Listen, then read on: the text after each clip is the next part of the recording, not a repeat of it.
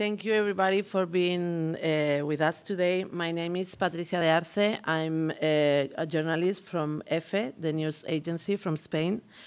First of all, I would like to thank the IMF and the World Bank for hosting us here today, and to the sponsors of this panel, Icrict, the Independent Commission for the Reform of International Corporate Taxation, Oxfam, the Global Initiative for Economic and Social Rights, Latindad, and Red de Justicia Fiscal de América Latina y el Caribe. As everybody knows, since the pandemic, Latin America and the world have been living with all kinds of crises, and now we are in the middle of the cost of living crisis provoked by many factors: war in Ukraine, disruptions in the supply chain, and high inflation. It's in moments like this when countries have to be prepared to have enough resources to help their economies and their citizens to get through this. There are many ways to do it, and we are talking about some of these ways.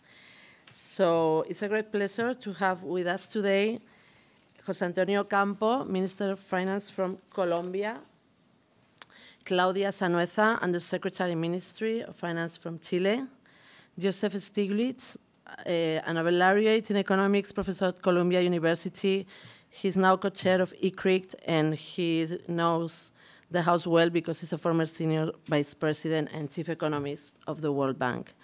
Gabriela Bucher, executive director of Oxfam, and Ilan Goldfajn, Western Hemisphere, director of the Western Hemisphere here in the IMF. So let's start with Minister Ocampo.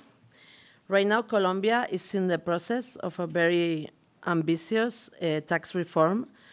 Correct me if I'm wrong with the figures, but that would raise about approximately 22 trillion pesos, about $4.7 billion. You expect to get that money by increasing taxes to the wealthy, capital gains, fighting tax evasion, among other measures.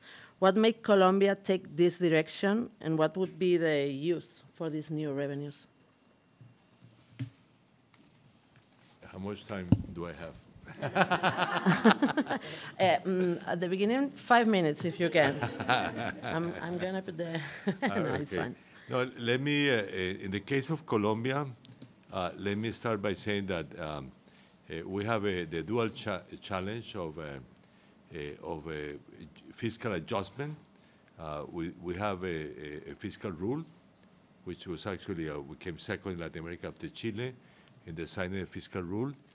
That guarantees the long-term sustainability of public sector finances with adjustment for economic activity on the price of oil, the price of copper in the case of Chile.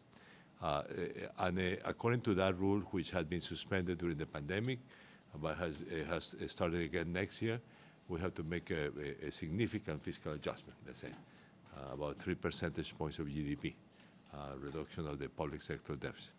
Now, but on top of that, there are the social demands, the major social demands that of the country that were reflected in the popular protest last year and in the elections. The president who won is pro-social reform. So the mix of the two is that led us to promote this tax reform. Let me emphasize 3 elements. The first one is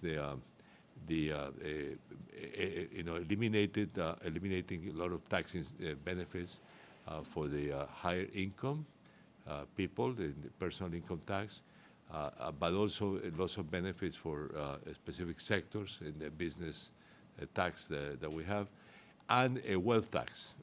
Colombia has a long tradition of a wealth tax, but so we're again introducing a wealth tax on personal incomes, on personal wealth, let's say. The second is a windfall tax on oil and gas, as I presented in Colombian debates. Whenever we had a coffee boom in the past, the coffee sector contributed in additionally to the government. So I say now the boom is of our coal and gas, it's going to be oil and gas, oil and coal exports of Colombia. Gas, we are only self-sufficient, let's say, and so therefore those 2 sectors have to make a special contribution to finance social spending. And the third is reducing tax evasion, which is very high in Colombia, and it goes together with the improvement in the tax administration. So those are the three. In terms of revenues, we expect the windfall tax to be more important initially, but declining through time as we expect the oil and coal prices to fall. So it's basically 2023, and then the tax rates for oil and gas will decline. And at the same time, the other elements of the tax reform, which are also gradual. So, for example, the wealth tax, basically the valuation of wealth, how the people estimate wealth for tax purposes, will be a gradual process. So that they will come gradually together with elimination of some of the benefits, which are also gradual. So that will be more important. And then, of course, with improvements in tax administration, the tax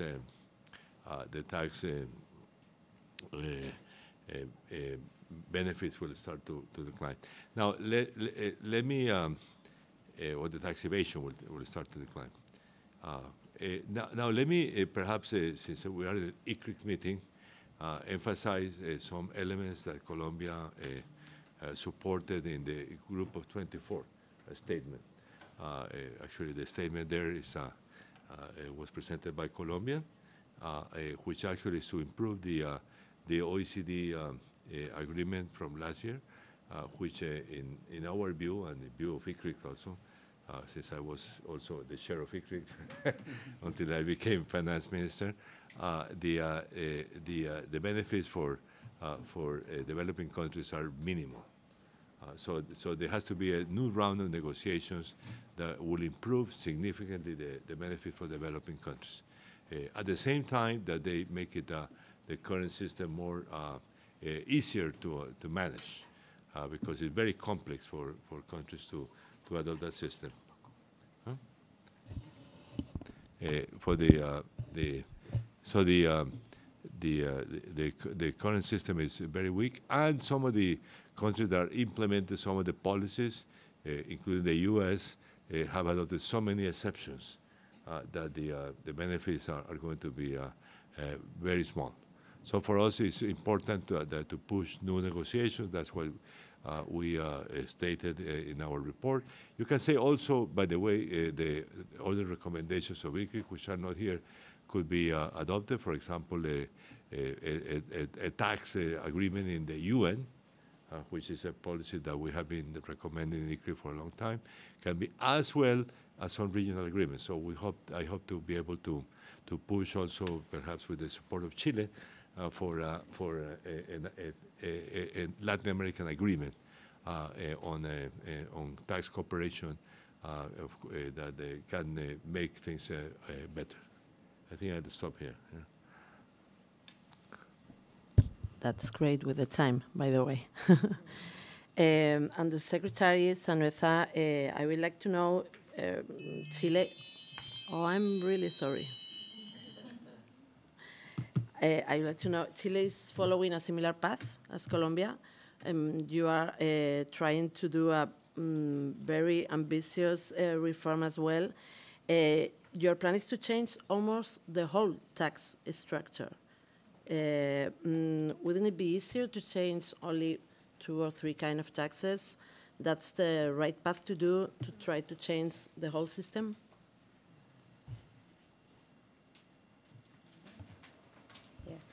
Well, first of all, thank you very much for the invitation. For us, as well as in the case of Colombia, it is important to have a tax reform because we have a commitment for fiscal consolidation. So public spending depends on permanent income, not on current income. And if you and we have to face social demands for social policy, we need to increase permanent income for the state. And the way to do that is through a tax reform. So we have called the country for a tax and fiscal new deal. We have invited the communities, the experts, and all political sectors to agree for this tax and fiscal New Deal, which is more permanent income through taxes and progressivity in the tax system, and fiscal consolidation. It's the responsible way to make that happen, okay? And the tax reform faces things that are very relevant for the Chilean reality. We have a tax system which is regressive. The top 1% of the distribution pay less taxes with respect to their income than the whole distribution. And also, we have some issues in the tax system that make income from capital not very effective in terms of taxes. Okay, so we have a tax rate which is similar to OECD, but the effective tax rate over income from capital is very low with respect to OECD average. In fact, for example, undistributed profits in Chile don't pay taxes. So usually what companies do is to have undistributed profits to another society that belongs to the same company indefinitely. So undistributed profits don't pay actually taxes. So in that sense, the tax system doesn't tax income from capital. And the OECD has recommended or has said it is desirable to have a wealth tax if you have an income tax that doesn't actually is not very effective taxing income from capital. That's why we have developed and proposed a wealth tax. In a sense that is complementary to the income tax. And it allows us to tax wealth transfers, to tax capital income, and to make the tax system more progressive. We are also doing a tax reform that includes the decreasing the evasion and avoidance in the tax system. Actually, this is the main source of income in the expectation of the tax reform. And also, we have a reform on the royalty from copper and corrective taxes, green taxes, and health taxes as well. So it's a reform that changes, I wouldn't say the whole structure of the tax system, but introduces some new elements that make the system more progressive and allow us to have enough revenues to fill the gap that we have with respect to OECD countries. At this moment, Chile has a 7.8% of the GDP gap in tax revenue with respect to OECD average. And Chile is a high-income country. So we need to be forward to fill that gap. And we are not introducing so many changes in instrument, not even increasing in so many taxes, but to make the system more efficient in collecting those taxes. We are having a lot of changes in the authority tax power to make that happen. And that is a big, all political parties are agree that we shouldn't have, it's part of the fairness of the tax system to have a lower evasion and avoidance. And so in that sense, we think, we are confident we are making an effort to have a better authority. Also, we have the technology today and nowadays internationally to have tax authorities that could have records, registers, and many more things that we didn't have in the many years ago, half the century ago, as in the case of Europe. So we think we could do better on that as well. Thank you very much. It's very interesting. Talk about the permanent, a system that is going to be permanent in the future for your income. So now I would like to talk with Professor Stiglitz. As co-chair of Icrict, we were talking about permanent taxes, but you are trying now to convince governments to approve emergency taxes that help countries to face this moment, this difficult moment, and to help the most vulnerable.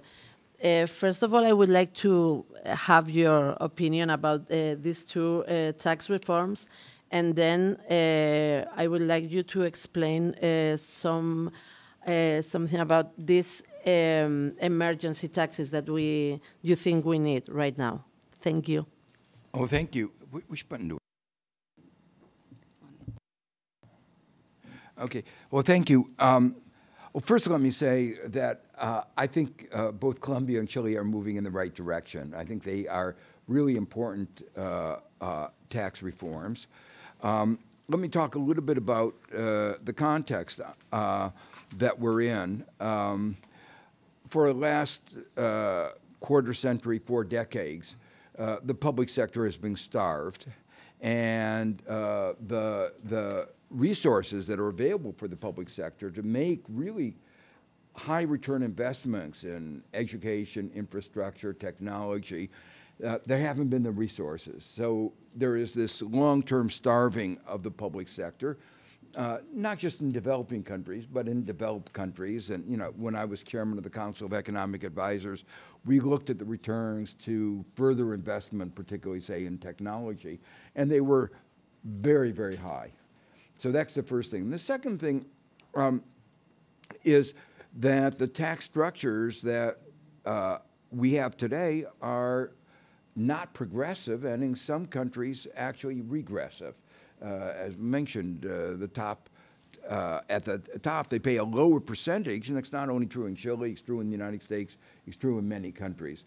And this causes a lot of societal harm, I think, resentment.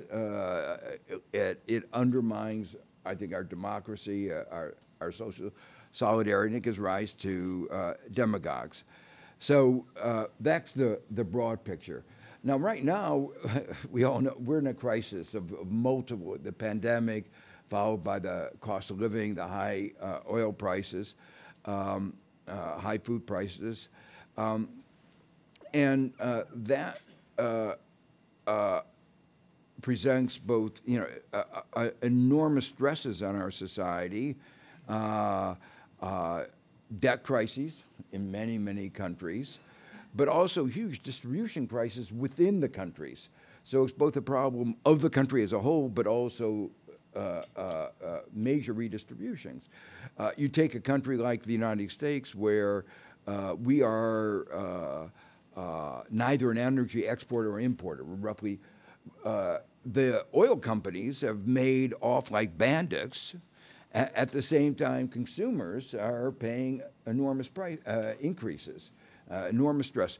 Norway is an energy exporter, and things are even worse there in the sense that the country as a whole is doing better, but consumers are facing even higher increases in their electricity bills, and really unsustainable.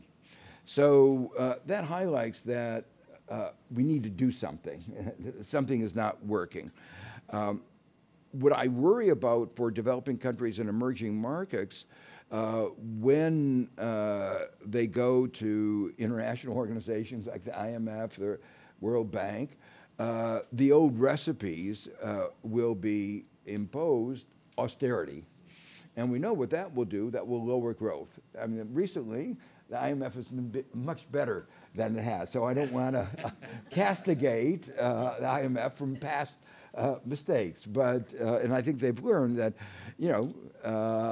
Modern macroeconomics says that when you have a major economic downturn, you need to stimulate the economy.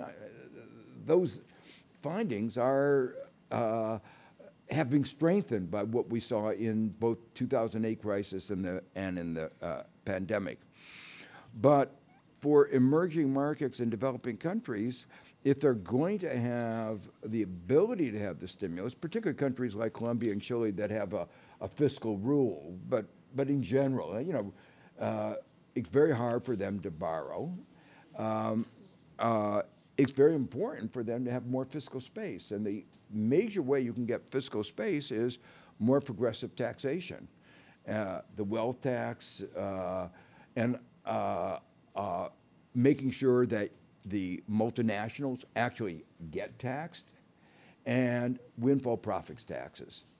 Let me make something very clear from an economic perspective. Profits taxes are taxes on profits. I mean, that sounds obvious, but almost all countries allow deductions of all expenses, labor and capital. Capital is either deducted at the beginning, which many countries do, but over time through depreciation allowances. So a profits tax, corporate income profits tax, is non-distortionary. It does not adversely affect investment, does not adversely affect employment. And there's some details that may matter. What allowances you have for losses. I don't want to. These are very complex. But 49 years ago, I wrote an article trying to explain all this, and to explain that they do not reduce corporate profits tax if it's properly designed. Does not reduce investment. Now, there is one aspect where developing countries and emerging markets can suffer, and that is the race to the bottom in trying to attract capital. And that's where the OECD initiative of a minimum tax is a move in the right direction, and some countries like the United States have unilaterally imposed it. Not the optimal design necessarily, but they have imposed it. But now let me share with you some of Icrict's views on the OECD reforms. Our view on the minimum tax is it's much too low. It should be 25, not 15. And the reason is, if you remember, one of the reasons many of us got engaged in this was that it was very clear that developing countries and emerging markets needed more revenue. And many of the countries have taxes at rates of 25% or more. What we're afraid of, and there's some evidence of this, that 15% will be where everybody will center around, and that will lower the tax revenue that you get from corporations. So rather than helping things, it could hurt things. That's just one example of where the OECD went wrong. The other part, pillar one, which is the allocation of what I call tax rights, really reflects the problem that Jose Antonio referred to. This was an agreement done mostly by the advanced countries. It's called the inclusive framework. Everybody was around the table, but most of the people had their microphones permanently turned off. And so they could sit there and enjoy hearing other people, but the framework was really set by the developed countries. And when you look at where the revenues are going, how much extra revenues are going to be going to developing countries, it's not very much. And there are a lot of details. Jose Antonio mentioned the carve-outs. But the bottom line is that agreement was not an agreement that if everybody's voices were there, it would not be the agreement, and that's why there's a feeling in Icrict that the governance of tax reform ought to be moved to, or ought to be reformed, and reformed in a way that gives a voice to all the countries. And we have two international organizations that are designed to do that, the UN and the IMF. And that's where countries are represented. The OECD was created, I mean, I don't want to criticize it, I've been very active in the OECD, but it was created as a club of the advanced countries. And, it's brought others in, but not, if you look at the outcome, you would say, what I said before, their microphones were turned off. So it's a step forward, but it's not enough of a step forward. I think Oxfam thinks to, I'm sorry, Gabriela, Bucher. I think Oxfam thinks that some of these proposals, like the OECD, are being insufficient, and the government's response of the pandemic has been insufficient too, and the poverty in the world has increased. So what would be the response, in your opinion, at this moment? Thank you, and I'd like to start by saying it's so important that we're here today having this dialogue about wealth taxation and taxation in general, and here at the IMF. It's long overdue and really important that we do this.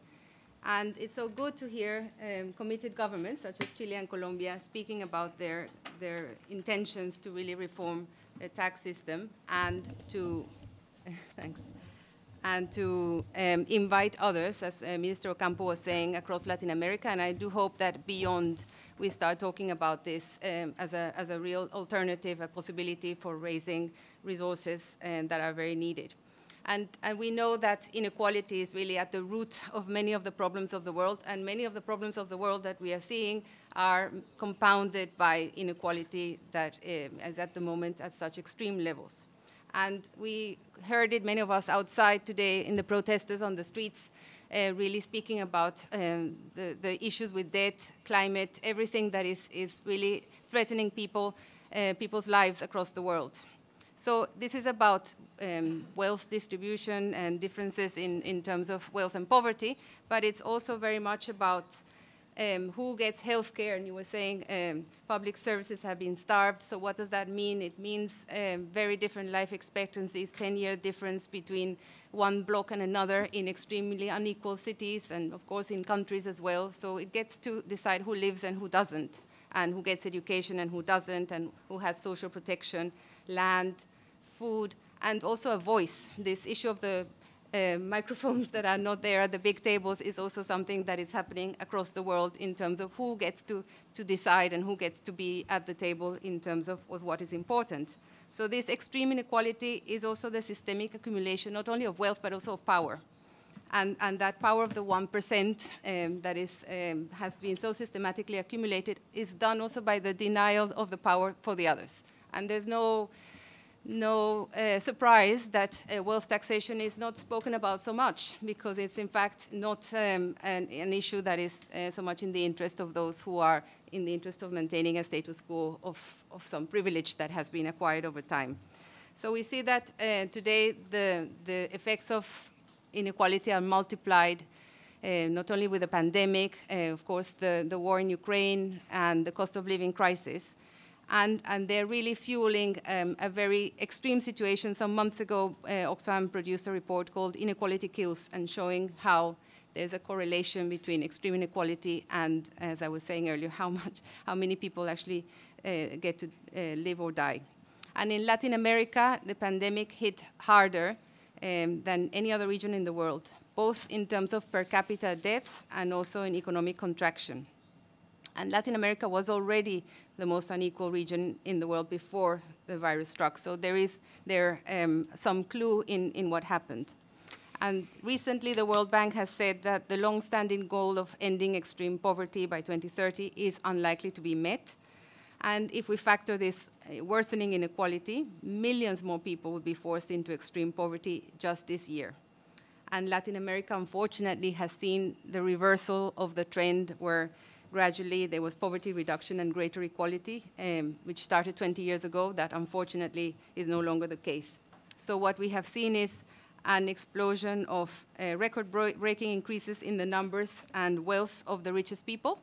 So we have 573 people who became new billionaires during the pandemic at a rate of 1 every 30 hours during the 2 years of the pandemic. And in Latin America, 1 every month. And so we see this with enormous concern. And with our partners, Development Finance International, we published this week our commitment to reducing inequality index, which shows that the majority of governments actually added fuel to this already critical state of inequality. And instead of adopting policies that would have reduced and responded to people's needs, in the majority of cases, they didn't do much in that respect. So there's, 85% of governments decided not to increase tax on the richest during the pandemic, and 11 actually reduced them during that time, therefore giving themselves less resources to respond. And at the same time, half of low and middle income countries reduced their share of health spending with the consequences in the middle of a pandemic. So our CRI also shows that inequality is definitely a policy choice, and it doesn't have to be that way. And there's some countries in our index that show another direction, like Nepal, that increased, doubled their spending on health, or Costa Rica and New Zealand that increased taxation from those that have the highest income brackets. So we think it's definitely a time to look at redistributing, because we have such extremes that are at the moment without caps or reins, and we need to see how they are put at the service of saving lives in the immediate, because we have a crisis in terms of hundreds of millions in extreme hunger at the moment, and in all sorts of situations, even in rich countries. And how we see that money being invested to reduce inequality and investing it in universal health care, in education, social protection, and also ensuring that the lives of women are transformed, because there's also a very big gender dimension in this inequality, and the accumulation of wealth has more of a male face, and the poverty is more of a female face. But we want to go further and think, how can we design a system that is different? We don't have to be correcting after the event, but rather think of how it is fairer in the first place. And that perhaps in Latin America we can be proud of societies that are looking out for everybody, and that we're not missing out on the talents of people who are completely not able to develop because of the lack of opportunity and the lack of basic access to services, which is the case at the moment. So, and the fact that they have no voice because of all these compounding inequalities is something that also needs to change. So we hope that with this process we start creating jointly a society that is for everybody, and a much more democratic society. As Professor Stiglitz was saying, this is the path to doing that, to hearing everybody's voice and to really creating together. Thank you. Thank you very much, Gabriela. So, Ilan, Goldfajn, I know that there have been a lot of opinions on the table. I would like to know first, what do you think, what the IMF think about these two brave fiscal reforms? What do you think about the way they are trying to change the structure, the tax structure to get more revenues? They are compromised. They also, both of them told they are compromised with fiscal consolidation. I know that's something that worries you. So I would like to know, first of all, about these two tax reforms. And do you think, like Professor Stiglitz, that they are going in the right direction? And I would like to know also about what Gabriela talked about, the increase of poverty in the region. Is this kind of measures the way to fight against this poverty? Thank you.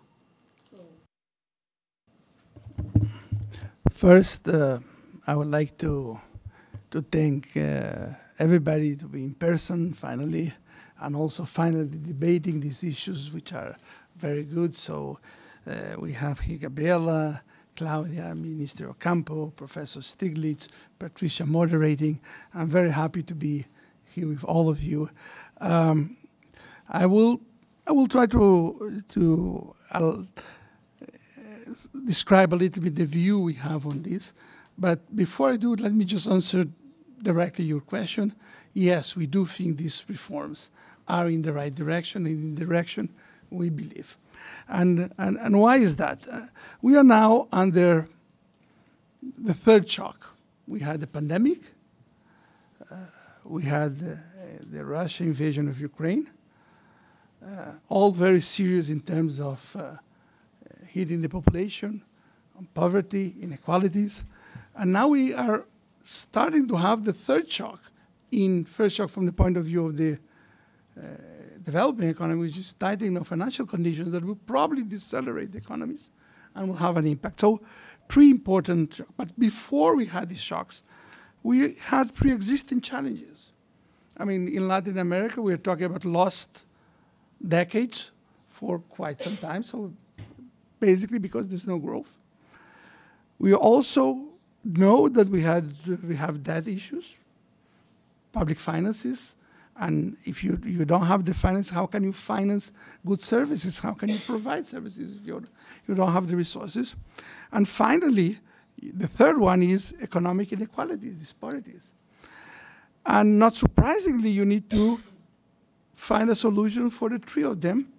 And we don't have time, as in the past, to say, well, let's just grow and then think about inequalities, or we will have to deal with them simultaneously. We will have to have inclusive reforms, fiscal reform, like these tax reforms, that at the same time, they bring more revenues so that they can provide more services or more resources to where the societies are asking. It is no coincidence we're talking about here, Chile and Colombia, that we heard the societies talking very loudly in both cases.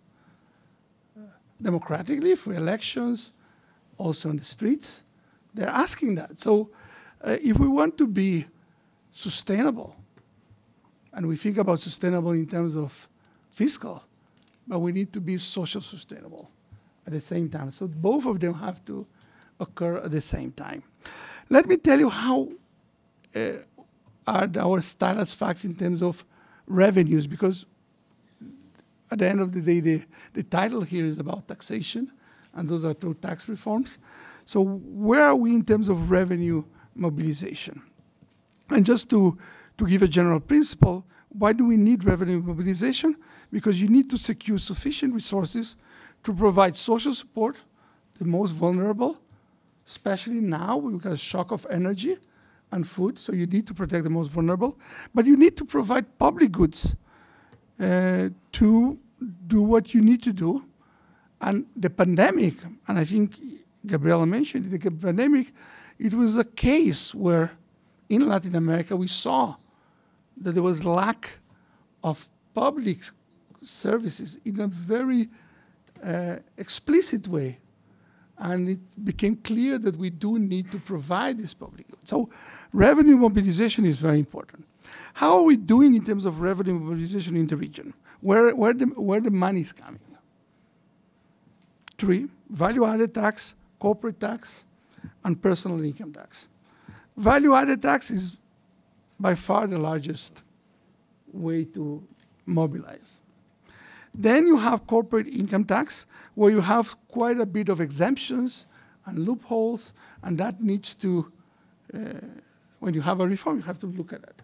Second, the issue of the global minimum tax and the race to the bottom that Professor Stiglitz, that's very, very important. And I'm not going to talk more about corporate tax because I'm a decided Professor Stiglitz who has written quite a bit on that, so I will let you know. But in general, the region has corporate income tax, quite a bit of exemptions, loopholes, and the risks of race to the bottom, which means give exemptions and exemptions because you want to attract corporation.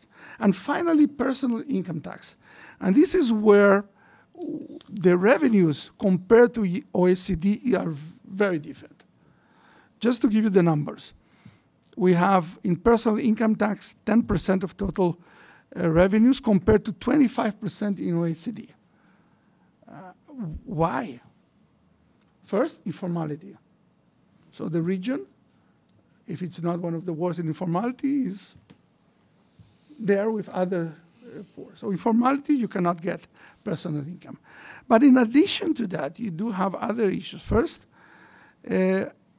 high thresholds, which means that sometimes to really pay, the high rates are really, really high. So only few rich people end up paying. Taxes are in generally low and increase very slowly with income level. So not really progressive in some sense. And finally, there are a lot of deductions. And you may think, well, you have the deduction, that's good because you will look at the vulnerable, but at the end of the day, the deductions, who benefits is who knows how to. So those are the issues where we actually are not getting the money from the revenues from the personal income tax. And the reforms we are hearing here have made some proposals in each of the measures I mentioned. And finally, one thing that we are not talking here is about revenues that are more related to health, to the environment, that are issues that if you're going to tax, we do want it to have another objective, which is direct the economy to a more healthy and more environmental friendly. So those are things that are in these reforms that it's clearly the objective that we're looking. So let me just conclude that in general, that we must recognize the public's frustration with inequality, especially after the pandemic and with the inflation rising. We need to recognize there's a widespread distrust in government policies in the region. For this, we need that policymakers design tax policies that improve the progressivity of the tax system and protect the poor while fostering productivity growth and ensuring fiscal sustainability. You don't need to have fiscal responsibility to be able to do this.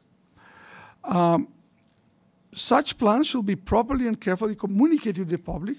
Moreover, in countries where the perception and confidence that taxes are well spent is low, tax reform will need to be accompanied with improvements in the quality and composition of public expenditure.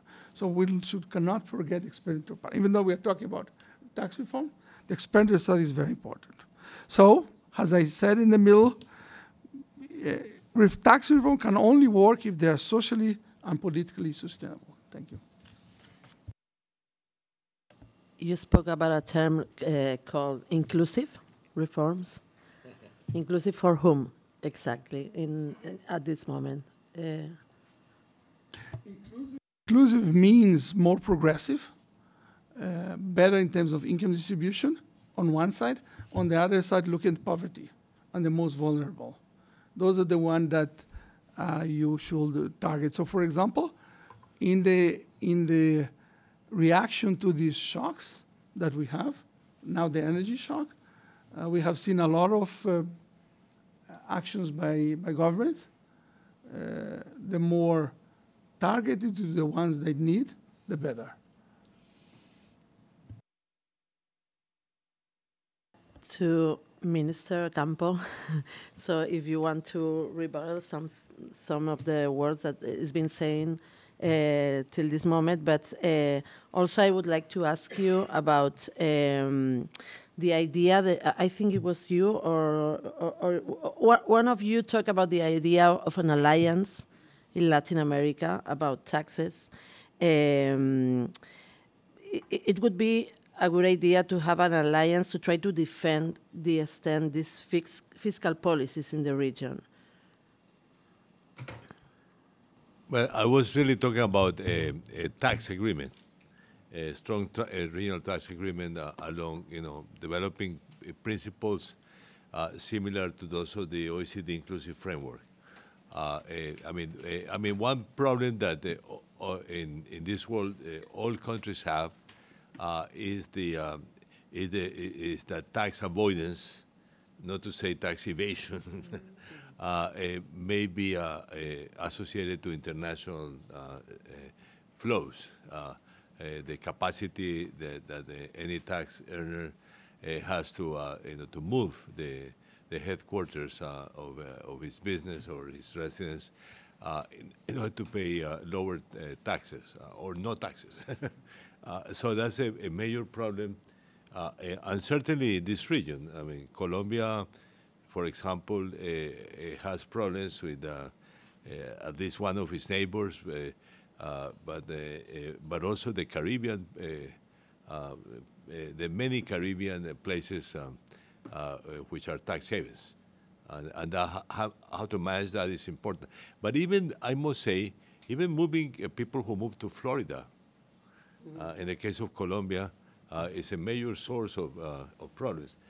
And how, of course, in both in the U.S. and Colombia, we now have a system of global income, which is good, let's say, but I'm not totally sure that we're able, even under that system, to avoid some levels of tax avoidance.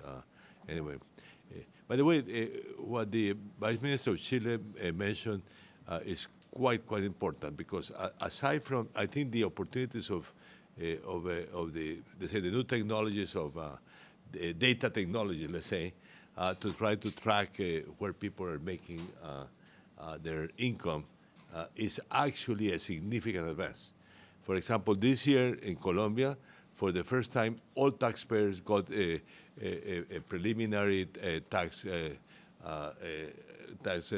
bill from the government.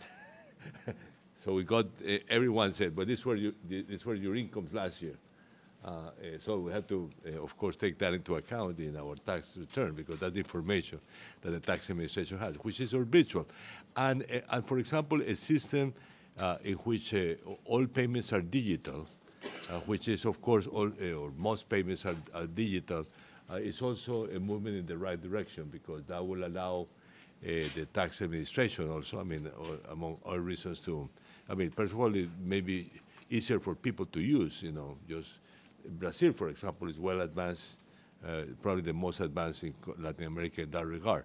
But for the tax administration, it's also a great benefit to have information of who is moving money, let's say, for making payments. So all those things are also a possibility of improving the information that tax administrations have. So I think moving into a regional agreement, supporting in a sense the OECD negotiations or eventually UN negotiations, I think will be a significant improvement. That's a point, by the way, that Icrict has emphasized in the past, and as I was also part of Icrict. Well, I continue to be part of Icrict, actually. I have not resigned. I am not the chair anymore. Joe is now one of the co-chairs. But that's a point that we have emphasized quite a bit. By the way, also the wealth tax indirectly, I mean, although the Icrict is more about corporate income, certainly the wealth tax, and perhaps Icrict should move more into personal income and wealth taxes a bit more. Talking about that Oxfam has done a good job. I'm sorry? No, I was saying about the agreement, about your president, President Boric, has been calling for this kind of agreement to avoid tax havens, but it's a hard moment for this kind of agreement in a moment that maybe governments are trying to compete to lessen their taxes in a way to get more revenues. Do you think it would be easy to try to find an agreement like this in the region? I think it is always a challenge to make an agreement that changes the status quo. But we have to make the effort to make that agreement, to have to work on that. And I think it's a moment to do it today. There are a lot of incentives to actually compete with the tax systems, and that would be very bad for our countries as well.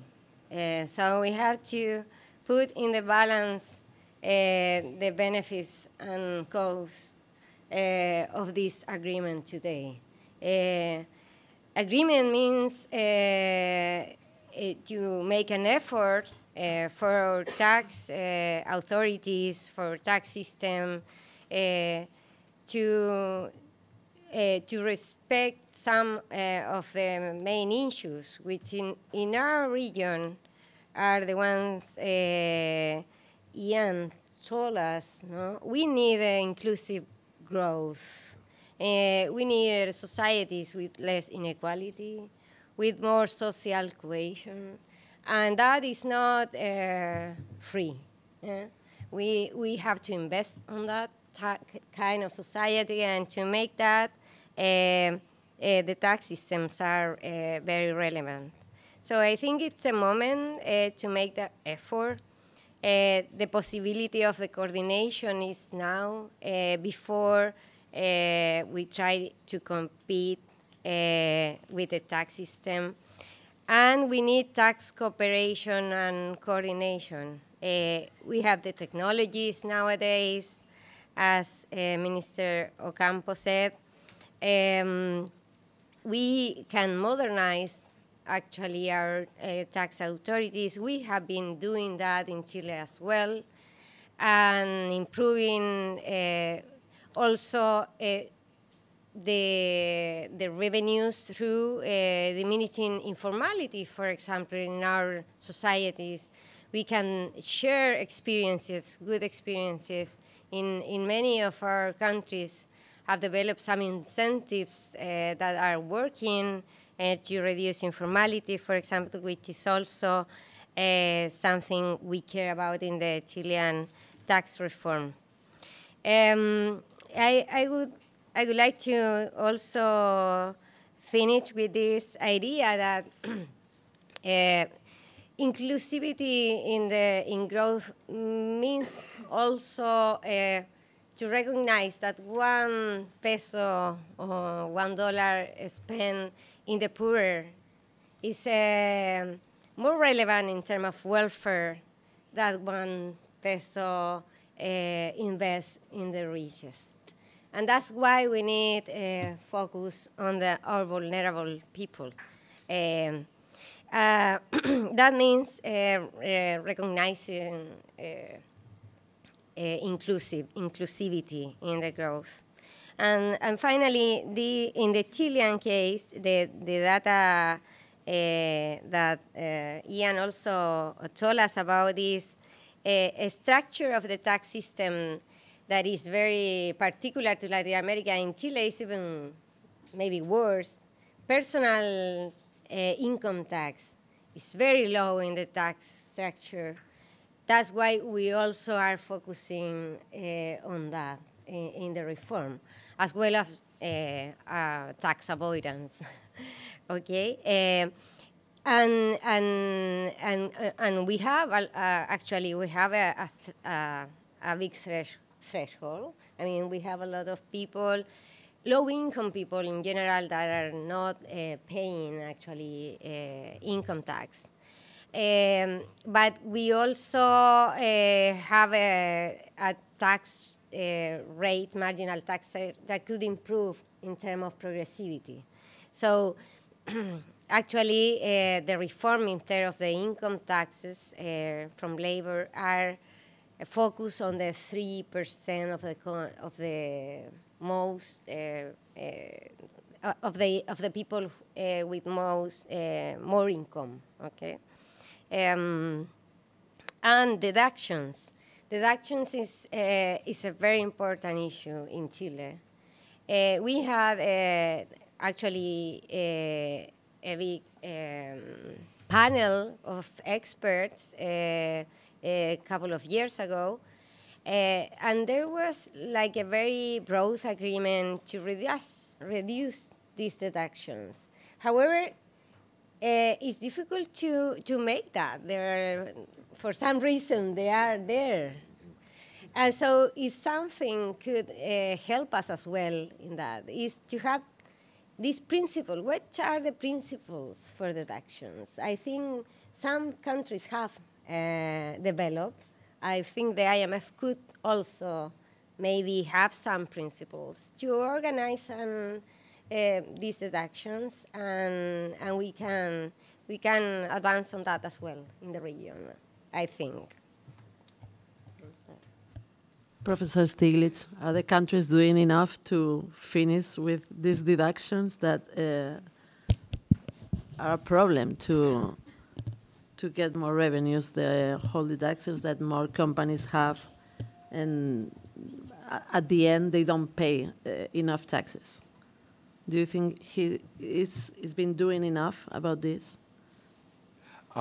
No, they haven't. But this is a global problem, not only developing and emerging markets.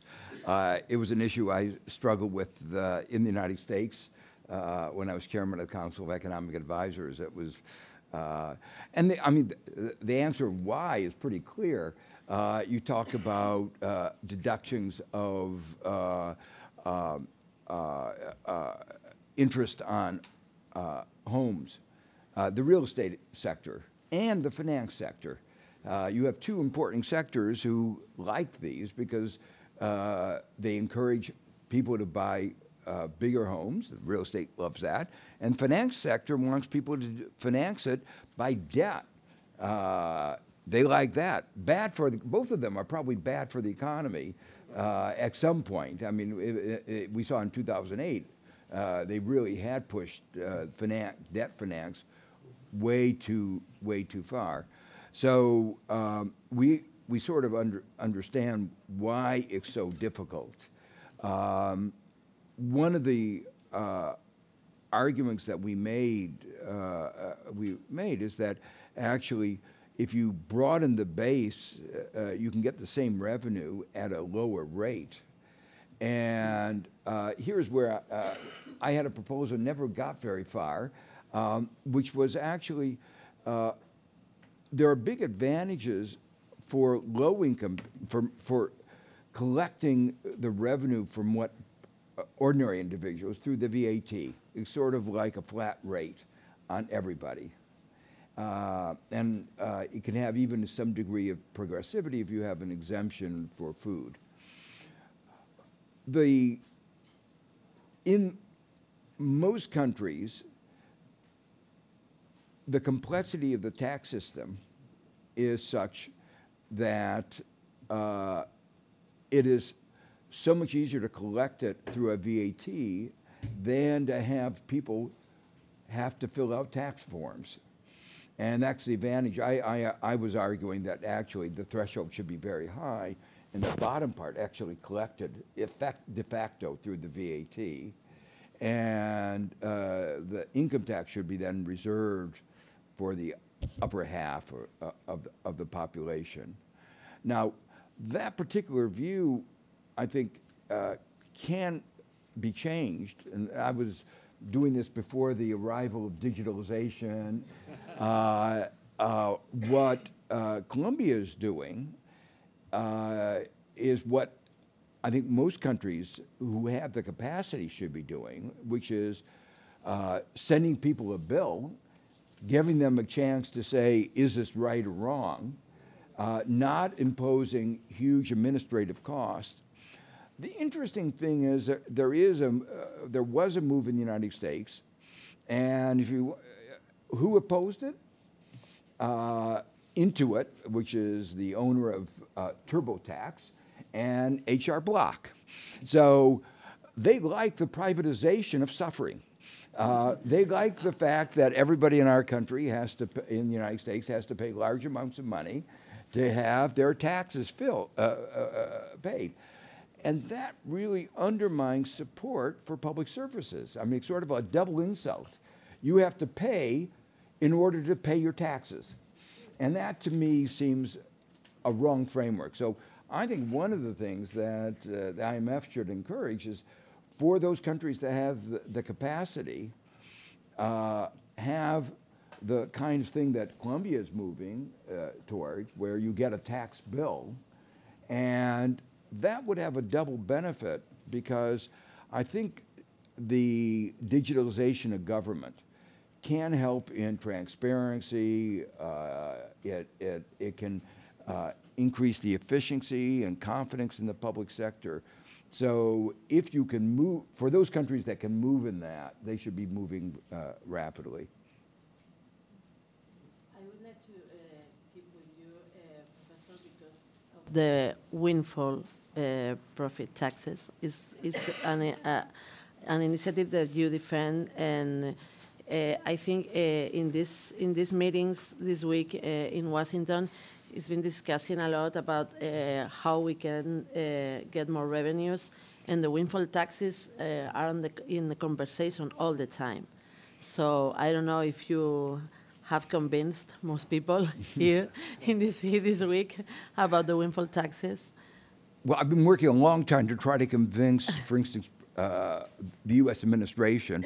I have to admit failure so far. Let me begin by, again, talking a little bit about the context. We have these high prices, oil, food, inflation. The Fed's raising the interest rates is not going to solve the problem. We should be clear about that. It's not going to create more food. It's not going to create more oil.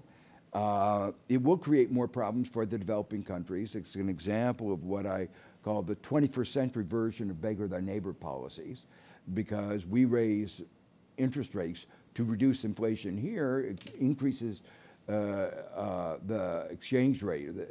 In other countries, it means they face more inflationary pressure, and it creates a debt crisis. And so these external effects of U.S. monetary policies remind me a little bit of what happened in the 1980s, where we had the debt crisis, Latin American debt crisis, caused by Volckers raising the interest rates. He was warned by one of the members of his board that that would cause a global, a Latin American financial crisis, you know, given the high level of debt. And we've been through 14 years of close to zero interest rates, so not a surprise that there's a high level of debt, both at the corporate, household, and country level. And he says, that's not my problem. My mandate is U.S. economy. And there is that kind of provinciality, you might say. In a world globalization, that has serious problems. So I think what we are going to be seeing is these high interest rates are going to have a very limited effect on inflation. And, I've done an analysis of the extent to which inflation in the U.S. is caused by demand. Aggregate demand, real aggregate demand, is actually below trend, contrary to a few people who argue that all that government spending in the pandemic is the source of the inflation. Overwhelming evidence that that is wrong. And it's a supply side disturbance, relative sectors. But the answer is fiscal measures. More investment in energy, like green energy, which is, again, one of the topics that's being discussed. More investment in agriculture, rural roads, so that people can get their goods to market. So there are lots of things you could do on the supply side that are going to be effective in dealing with inflation. But the large changes in relative prices that we're seeing, oil, food, give rise to huge windfall profits taxes. And I mentioned in my previous comments that a well-designed corporate profits tax does not discourage investment, employment. It's non-distortionary. And that's even more true for windfall profits taxes. And windfall profits taxes are easy to design. The statement that it's very hard. How do you know what is a windfall? That's wrong. We know how much prices are above normal levels, and so we can talk about, there are different thresholds you can have, but we know how to design a windfall profits tax that really does capture windfall profits. And those revenues, as all of us have been talking about, are absolutely essential for addressing the multiple crises that you talked about, that we talked about before. And there's really no alternative in my mind. It is the lowest hanging fruits. It has a lot of money, unfortunately, because large changes in relative prices are stressful for the economy. We don't have as resilient economy as we had hoped, and therefore the stresses are greater than we hoped. And finally, let me just say one of the ironies of all this is that because we underinvested in resilience, price increases are even higher than they would have been if we had a more resilient sector. And so some of the sectors that did not invest in resilience, more capacity, are benefiting even more from the crisis. So they're being rewarded for their failure to be resilient. Finally, the evidence is also very strong in the United States. I haven't looked at it in other countries, that there are huge increases in margins, and at least some of this is due to market power, oligopoly. There's been a growth of oligopolies, monopoly power. We know it in digital sectors, but we know it in many other sectors of the economy. And so there's even a more compelling case for the windfall profits tax, because some of it is the exercise of market power. I'm really sorry. I think we are running out of time. So just if some of you have a question, some of the audience, it should be formulated from one of these two microphones, because we need a microphone to the questions. But only, I know that Gabriela and Ilan didn't talk again. So if someone wants to make a question for them, that would be great.